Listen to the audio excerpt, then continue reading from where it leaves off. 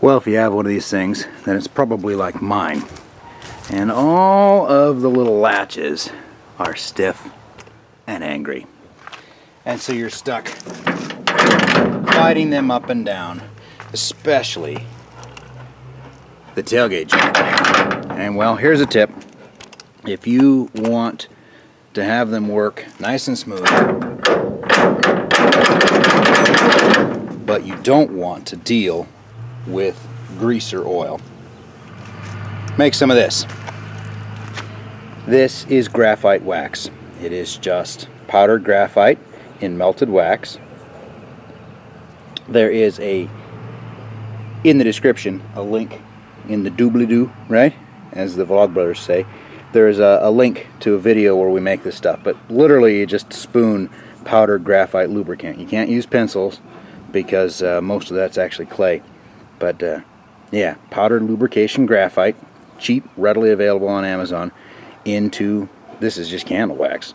And you get as much graphite as you possibly can, and then you let it harden into sort of a saucer briquet.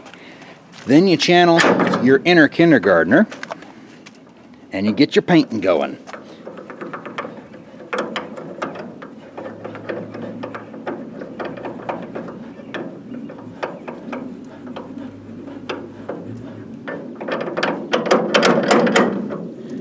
And that's it.